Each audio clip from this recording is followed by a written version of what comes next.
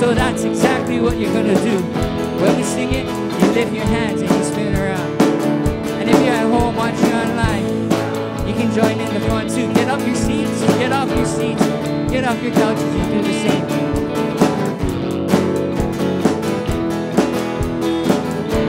Here we go.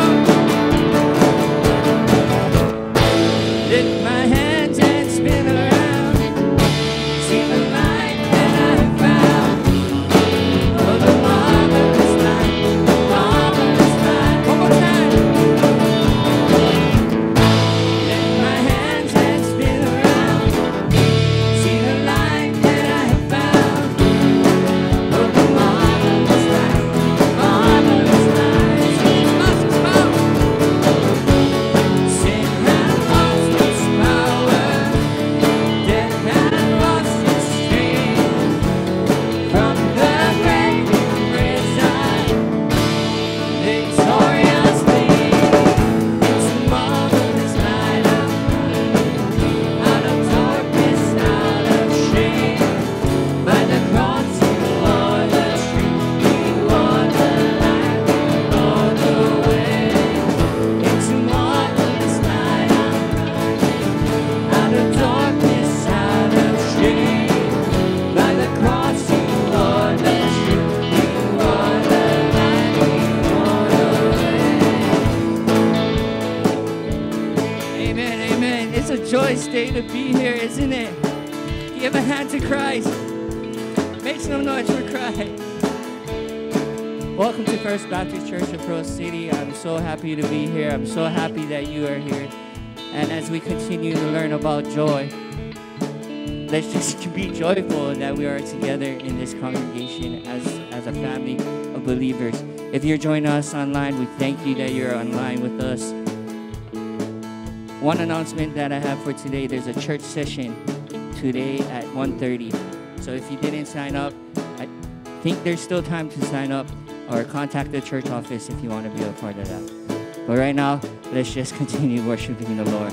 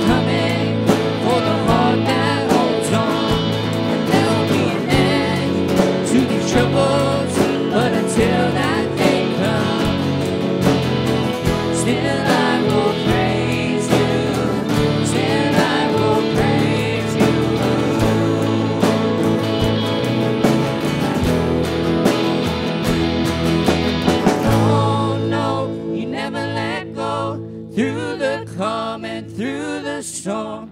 Oh no, you never let go. Every high and every low. Oh no, you never let go. Lord, you never let go of me.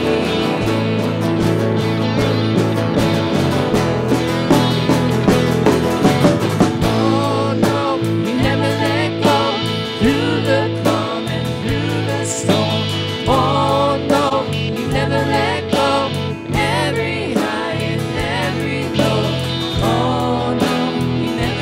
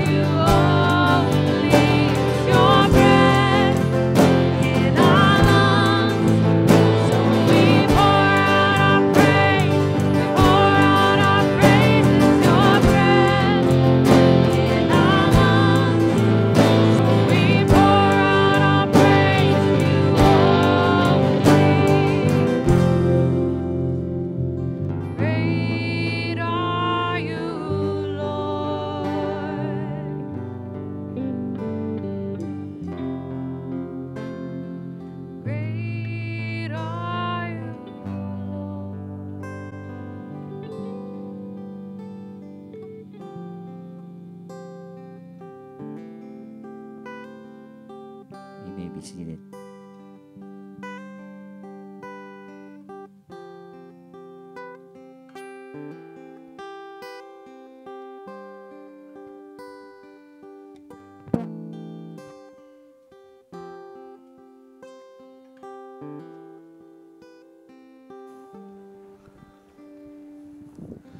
Well, good morning, church family. I hope you guys had an amazing week, this week. I shared last week that we were beginning a series called Overflowing Joy. And that series, it would take us through the book, Paul's letter to the church at Philippi. And so we're going to pick up where we left off last week. But before we dive in, let me start by just throwing out a question, and it's a question, that maybe you can kind of self-reflect, think about. But the question is this: how does one find joy? Think about that. Because we all want to be happy. We want to, I believe that we all desire to enjoy life. So how then do we find this joy? Let me first respond to that, by saying that joy is not the same as happiness. Now, I know that I said that, we all want to be happy, and I think that there's much truth to that. But I also want us to understand that we can be unhappy about many things, about the situation that we may find ourselves in, or whatever may have come that day, but joy can still be there because joy comes from the knowledge, I believe, of God's love for us. Henry Nouwen, academic, professor at Yale, scholar, Catholic priest, he describes the pursuit of joy like this. He says, joy doesn't simply happen to us. We have to choose joy and keep choosing it every day. It is a choice based on the knowledge that we belong to God and have found in God our refuge and our safety, and that nothing, not even death, can take God away from us. I heard it another way described by this individual as simply this: joy is the emotional result of right spiritual choices. So understanding this, I'd like kind of for us to explore some of these right spiritual choices this morning that we ought to be making each day. And to do so, all we need to do is look at the next 3 verses, I believe, in Paul's letter to the church at Philippi. So, if you have your Bibles, turn with me. We're still in the first chapter in the book of Philippians, and we are going to be picking up where we left off last week. So we're going to start here at verse 9 and kind of read down to verse 11. Let me read that for us. It says this: "And it is my prayer that your love may abound more and more with knowledge and all discernment, so that you may approve what is excellent, and so be pure and blameless for the day of Christ, filled with the fruit of righteousness that comes through Jesus Christ, to the glory and praise of God." Through these verses, I want to try and pull out these 3 these right spiritual choices that Paul encourages us, to make. And the first is this: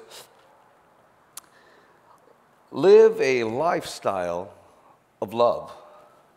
Now, what I mean by this is that we need to allow loving others to be, this habitual practice in our lives. Let's take another look again one more time at verse 9, and I'll just read that quickly for us. It says, "And it is my prayer that your love may abound more and more with knowledge and all discernment." Here Paul is sharing what I believe is somewhat of a giving for Christ followers, and that, having, and that's to have this deep, loving concern for others. Now, I realize that it's not best practice to assume things. But if anything ought to be a given, perhaps this ought to be one of those right up there at the top of the list. 1 John chapter 4, verses 7 and 8 explains this quite clearly when the Apostle John says, "Dear friends, let us love one another, for love comes from God. Everyone who loves has been born of God and knows God. Whoever does not love does not know God, because God is love." So basically, live a lifestyle of love. The whole reason why I refer to this as a lifestyle is, of love is that, because this wasn't meant to be a one-shot deal. It's not this one and done, it's not just, let's just be, if we be nice today, if we show up for church on Sunday, it should cover us for the week or for the month. This is not a, for lack of better words, a vaccination, for us to stop loving. No, this lifestyle is an ongoing, constantly growing, never-ending approach to how we ought to be living. And the reason is this, because it's influenced here, and I want us to hear this, it's influenced by whom we live for rather than what we live for. And I want to hear that. This lifestyle is influenced by the one we choose to live for, Jesus Christ, rather than what we live for. And I share this because it's essential. This lifestyle is essential for those who desire to walk with Jesus daily. That's why I think it's healthy to ask ourselves the question, when the world sees us, when they see you, when they see me, what is it that they see? And I ask myself questions like this all the time, because if I'm quite honest, there are times where I may not really like the answers that I get. People see me. What do they see? Do they see, when they look at us, do they see individuals, trying to live out, this unconditional love of Jesus through the lives that we live? Or do they see individuals who love themselves and only those like them? My hope is that it's the first rather than the latter.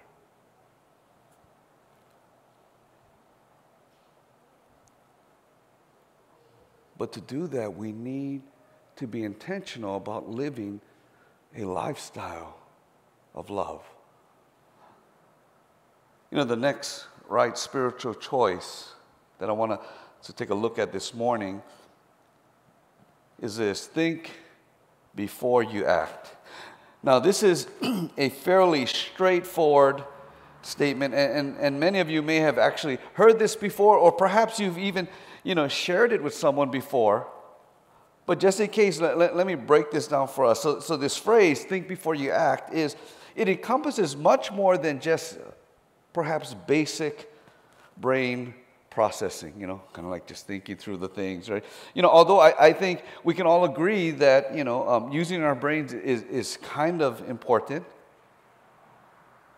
So this phrase, it's typically used to reference the practice of thinking through possible outcomes of a situation and then making the best choice about what to do.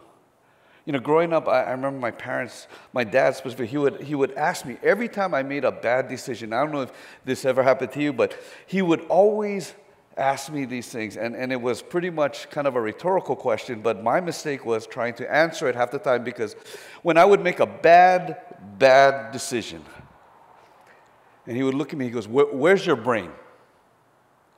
You know, and I'm thinking, right, you know, if I say where I think it is, where it's in my head, you know, is that what he wants, or does he want another response? Should I not respond?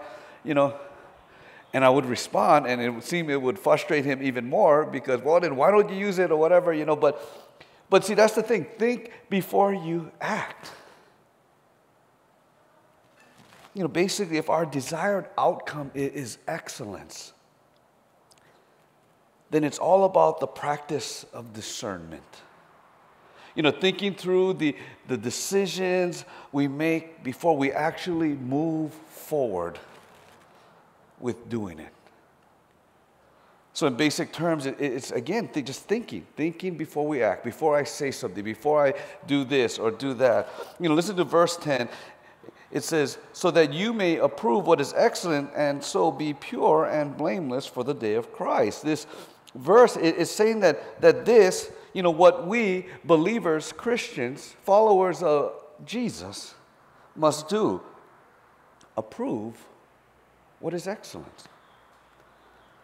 Now, this action, I believe, is the result of this discerning love. You know, if we were to look at the Greek and to take the most literal translation here, it would be translated something like this: to test with a sense of approval things that are excellent. The intent here is the practice or the ability to discern, examine, you know, test things that differ. And I think I should point out here that the difference is not so much the difference between good and evil. And the reason is that God has already set that standard. But the difference, as one scholar puts it, is more between primary and secondary. You know, what is good? What is better? What is best? You know, and so I look at it this way, and you know, I should have perfected this a long time ago, because I feel like I've had ample opportunities to practice this. You know, it's kind of like this past year has been kind of this crazy year, and I don't know if you go to stores, there are people who may follow physical distancing, may not. People may, you know, they're short, they're irritable because maybe they've been, you know, kind of stuck in their homes a lot. You know, I was shopping, and I was walking by this person, and you know, these aisles are kind of narrow, and this individual was like, you know, so I kind of went by the backside of him, and you know, my hands were kind of full, and the whole thing was I had this hat and this other thing, and I wanted to see how this hat would fit on my head, so I was walking towards the mirror. But as I walked behind this guy, it seemed as if he was backing up also. But, you know, that's all right, you know, and so I tried to kind of, you know, I was actually kind of walking into the clothes, and so part of my things rubbed against his back, you know, and he was like, man, that dude just kind of just snapped, you know. And, you know, my first words were like, oh, you know, oh, sorry, you know, and I kept going, and then, my goodness, these words that came out, I can't even repeat, but he, you know, basically he just confronted me like, what, you know, like, and I was like, oh, you know. Now, if I were to look at this, right, you know, I mean, I can do what is good or best or better or just bad, you know, and so good, maybe good is just say is not saying anything at all and just walking away, you know, not escalating the situation, but walking away, and perhaps just by doing that, we can de-escalate this whole thing and just go on my merry way. Better could be to accept responsibility and maybe just kind of share some words of kindness, even though this guy is just all up in my grill and just kind of getting crazy, you know, that would be better. And perhaps best may be, well, I really don't know what kind of day this guy had. you know, and maybe there was something that went on that day that perhaps escalated his anger, just got to the point and got the better of him. And maybe I just needed to love on him and pour into him. And perhaps that would be best. You know, every situation is going to be different. You know, I'm not one to tell you what you need to be doing or what you got to do or what is, you know, what you have to do. But I do believe that's where this discernment comes in. That's where when we think before we act, before the words that come out of our mouth that we cannot really take back at that moment. You know, in full transparency, on that day I did not do what was good. I did not do what was better. I didn't even do what was best. You know, my response was like, what? You know, like, and then I was just like, you know, and then, I went home. I had to tell my wife, like, epic failure, you know? And so if I were to judge myself or to examine myself, man, there was no thinking. And that's what Paul, I believe, impresses here. That before we act, before we say things that we cannot take back, before we do things that we will regret, pause, think. Discern before we act on it. You see, as we mature as Christians, our ability to make these choices, they ought to improve as we continue to grow in our faith. And there will be times where there are setbacks. But if we desire what is excellent, if we desire to be pure and blameless for the day of Christ,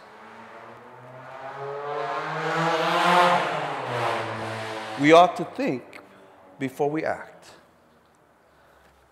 And finally, I guess what I see as the final right spiritual choice is this: be seekers of Jesus. Now, I don't think this is extremely complicated, but let's take a look at, another look at verse 11. In fact, let's start at verse 10 here, and I'll read that again for us. Verse 10 starts out, so that you may approve what is excellent, and so be pure and blameless for the day of Christ, filled with the fruit of righteousness that comes through Jesus Christ, to the glory and praise of God. If we want to be pure and blameless, if we want to be filled with the fruit of righteousness, well, then we know where this comes from, because Paul just laid it out. That comes through Jesus. So if we want this, again, I don't think that it's like super complicated or anything like that, but if we want this, then, you know what, if we know where it's coming from, then strive after that. Be seekers of Jesus. So if we know that, I guess to me, the bigger part is the how. And so, as we kind of camp out here for the remainder, I want us to kind of take a look at 4 practices that may help in the how as we strive to be seekers of Jesus. And the first is this word set. Okay, and what I mean by this is that, if we want to be seekers of Jesus, then it starts with setting our priorities. And I think this goes without saying, but I'll say it. It means that Jesus needs to be our priority. Man, if we want to grow in our faith, then we need to make our relationship with Jesus a priority. I shared this earlier. We were talking in our family, and I oftentimes, I say stuff, but I don't mean it because there's no, it's not a priority. And I said, well, if I wanted to, man, I could get in shape. I always say that, and my wife will roll her eyes, my kids will laugh. I say, how hard can it be? I could do it, and I say that, but even on a good day, it is nowhere near on the radar of being a priority in my life. It's not. I wish it was. There are times where there's moments of lapses of insanity where I think like, oh yeah, I wouldn't mind getting in shape. And then I realize that, man, that means that I need to stop eating the food that I eat. Okay, well, I don't want to be in shape. You know, I mean, and so it's not the priority anymore. It's gone. It's out, you know. And so does this guy get in shape? No, because it is nowhere near on the top of the list of being a priority. It isn't. Do I want to be the ice cream and boba king? Probably. I don't know. But that's a priority at times. And so, you know, if we want to grow our faith, then it begins by making it a priority. You know, take a look at the Gospel of Matthew chapter 6, verse 33. It says this, but seek first the kingdom of God and his righteousness, and all these things will be provided for you. Now, I don't think it's saying here, it's making reference to whatever we want, we'll get. But it is saying that before we ask, you know, on behalf of, you know, Christ, in our relationship and growing, you know, we first need to be seeking the kingdom of God. You know, so if we want to be seekers of Jesus, we first need to make him a priority. So set our priorities. You know, next in the how is this word seek. You know, and basically, you know, if we want to be seekers of Jesus, we need to be intentional about seeking his presence through prayer. You know, it's hard, I believe, to have a personal relationship with others if we're not willing to communicate with them. And the same is true in our relationship with the Lord. You know, let me read Psalm 119, verse 18. It says, open my eyes to see the wonderful truths in your instructions. You know, it's impossible to experience the wonderful truths of the Lord if we don't communicate with him. You know, think about the relationships you guys have that I think about the ones I have. You know, and unless there's this constant communication, there's this gap that develops. You know, for a lot of people, this past year has proven that, you know, what they thought they were close, man, I wasn't able to communicate with certain people, and I feel like we're a lifetime apart.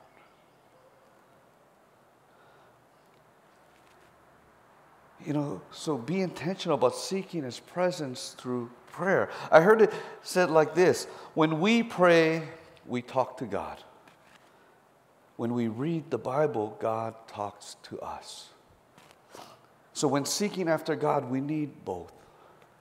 To talk to God as he hears us and to listen to God speak back. So be intentional again about seeking his presence through prayer. You know, the third practice in this how is this word still. And it comes from the 46th Psalm, verse 10, and I'll read that for us. It says, be still and know that I am God. I will be exalted among the nations. I will be exalted in the earth. You know, there may be some that say that this is pretty similar to the previous point, and yes, it's similar, but there's also a big difference, I think. You know, I mean, where I'm going with this is that if we truly want to be seekers of Jesus, then we're going to have to be intentional about pausing, setting aside time to be still. You know, most of us, even in this COVID era, have a hard time being still. You know, we're often consumed by doing. We're in the business of busyness. You know, if I'm honest, at the beginning of this pandemic, you know, I actually thought that I would have some amazing times of quietness, just to be still. You know, when they first had that stay-at-home order, I was thinking like, man, you know, I was trying to think positive, and so I thought like, wow, you know, we have a good-sized backyard. You know, I can go out there and I can just be one with God. I can just be still. And this was, you know, all these grand ideas I had.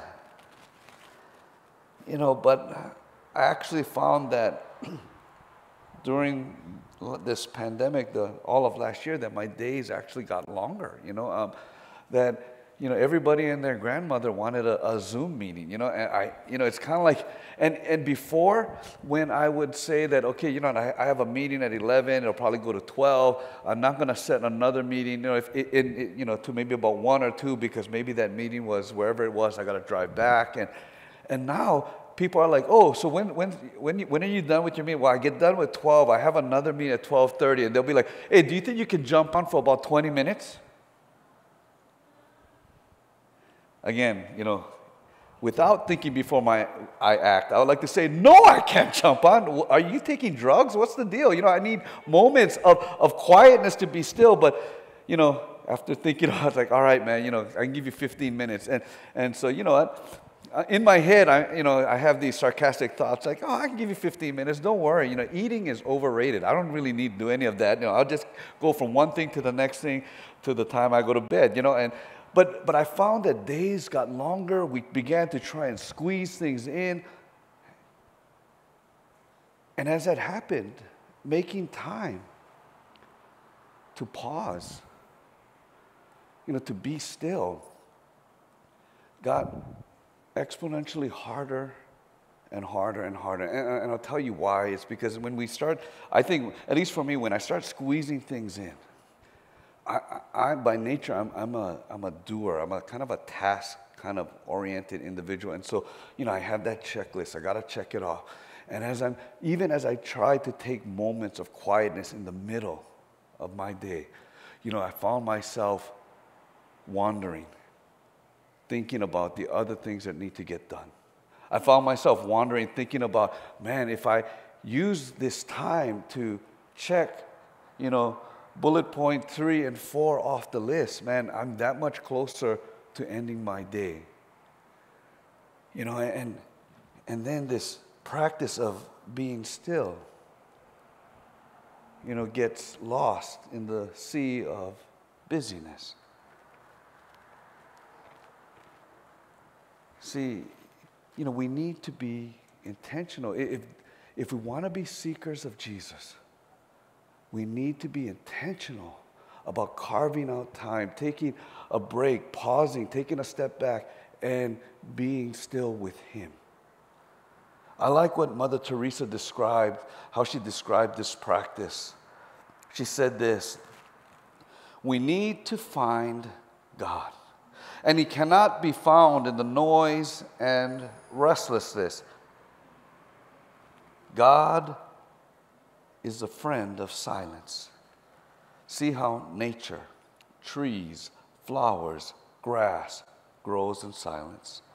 See the stars, the moon, and the sun, how they move in silence. We need silence to be able to touch souls. You see, I so appreciate these words, because right from the start, we need to find God, and He cannot be found in noise and restlessness. And pretty much that's my day. And so I'm saying that if we want to be seekers of Jesus, be intentional about carving out time to be still.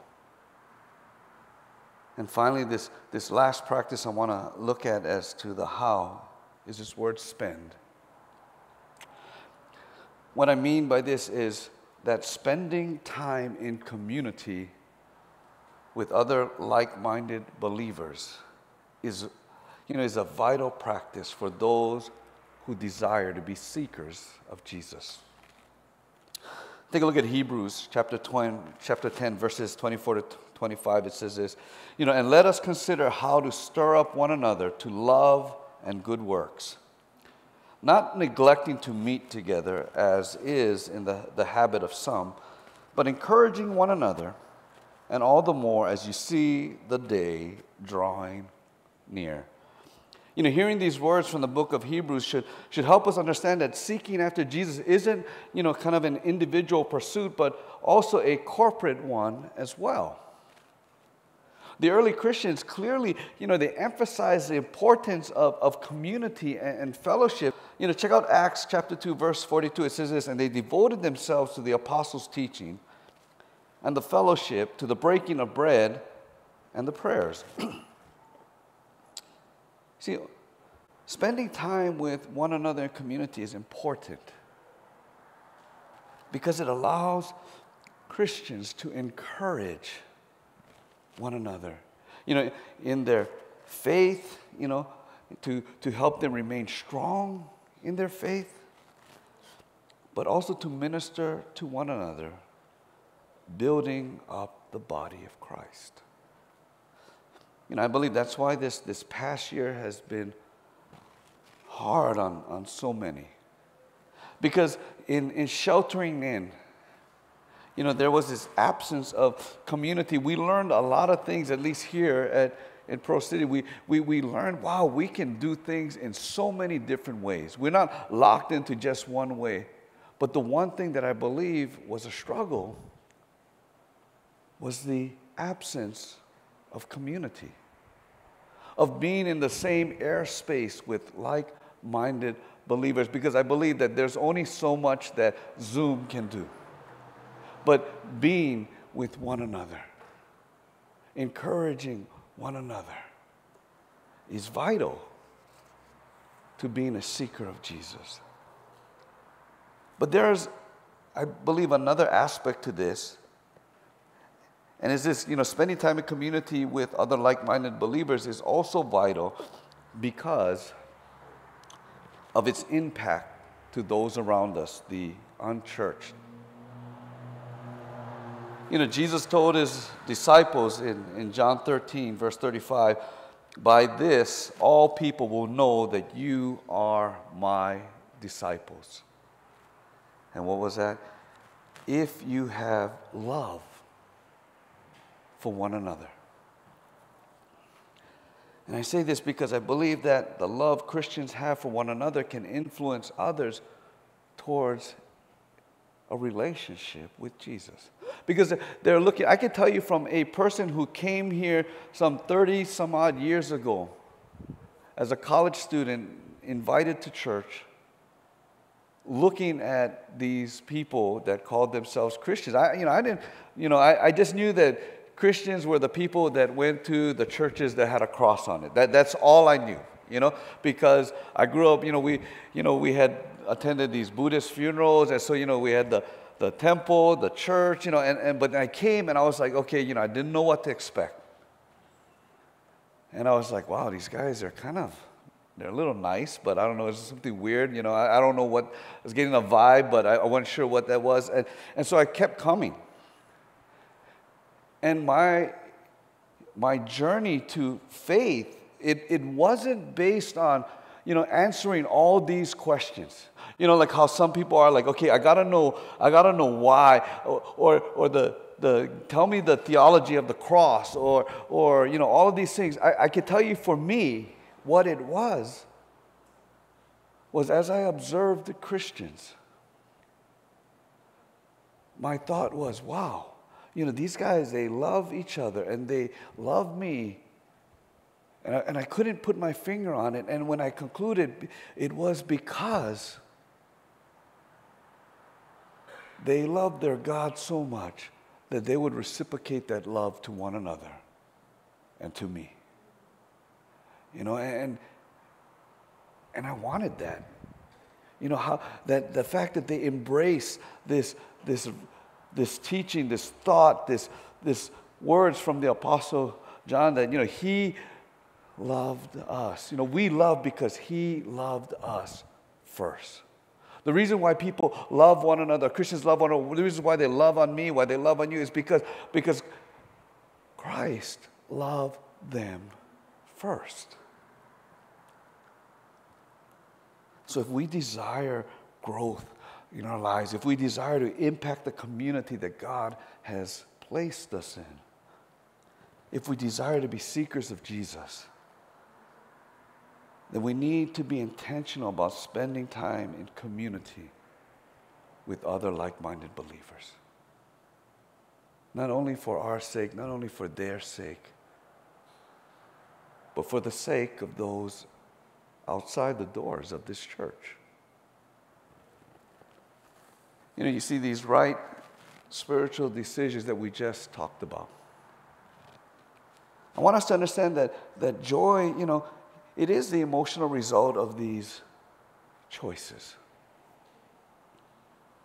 So as we wrap things up, let me just reshare these words that, you know, I shared earlier from Henry Nouwen when he said, joy doesn't simply happen to us. We have to choose joy, and we have to keep choosing it every day. You see, because every day, you know, we're faced with decisions to make. So choose a lifestyle of love. You know, every day we control our actions. So think before we act. You know, every day we have choices again before us.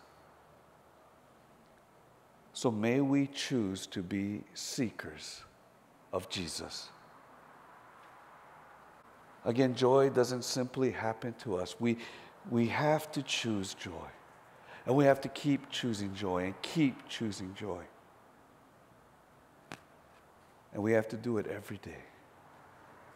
You know, as Dave comes up to lead us in our time of prayer, may we take this time now, this moment to be still and to know that He indeed is God.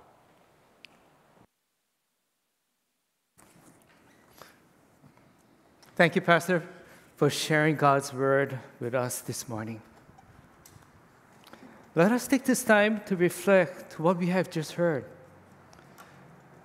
You know, this is a great time that we can reflect to God. Let's show Him our love, our worship, and our praises to Jesus.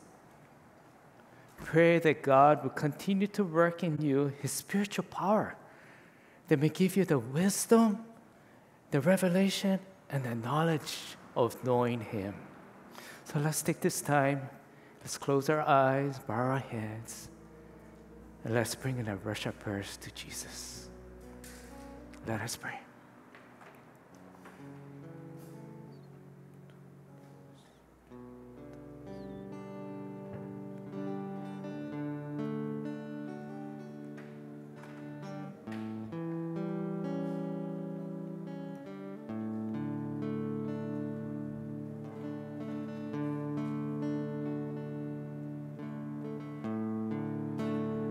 Let's use this time to grow close to Jesus. For many of us, you know, we may feel distance from Him. And what's causing us to be distant from Him is maybe our sins. So let's take this time to bring to the Lord and repent of our sins openly. Ask Jesus for forgiveness. Let us spend time with Jesus right now. Let us pray.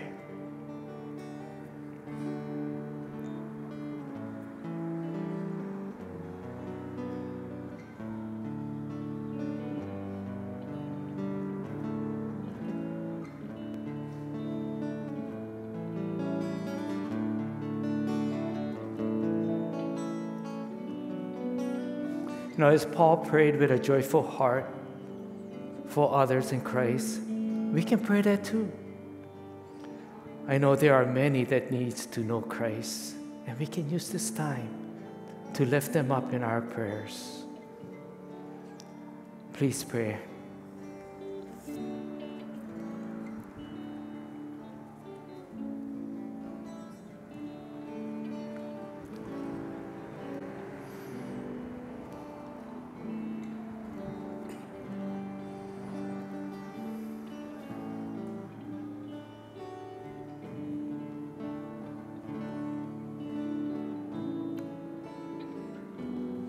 Please join me in prayer. Heavenly Father, thank you for opening the doors of our church and for your words this morning. I pray that after hearing your words this morning, that we will all have a loving heart for you that will bring us knowledge and discernment. Father, help us not to lose heart, but to be believers with sound judgment and sober spirit to devote ourselves to prayers. Help us to live a life that is pure and blameless in your sight. Forgive us when we fall short. Lord, as we go into this week, please reveal yourself by your Holy Spirit within our lives. Please create peace and stillness as we seek to be with you and to be your servant. Father, thank you for hearing all of our worship and our praises for you are so worthy of all praises. In Jesus' name we pray. Amen.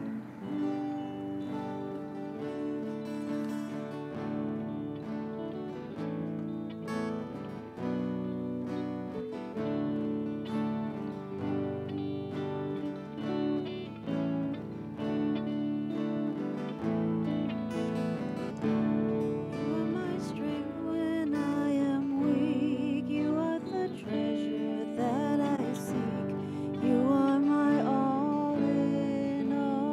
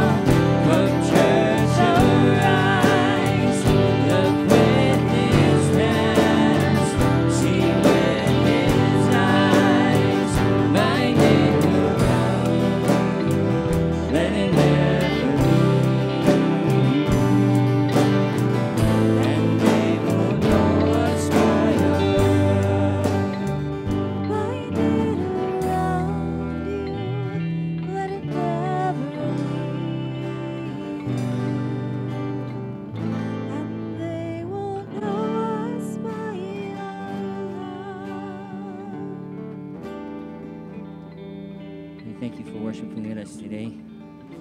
And as the song just spoke, that the time is now. Come church, let's arise. We are Christians, and we need to share the love of Jesus. We need to share the joy of Jesus with everyone out there. So as you exit today, you are now entering that mission field. Be an evangelist and just share the love of Jesus with everyone. I didn't have time to act, and I have to apologize that the church session is actually at 1 o'clock today, not 1:30. I mentioned 1:30. Sorry about that. So it's actually at 1 o'clock.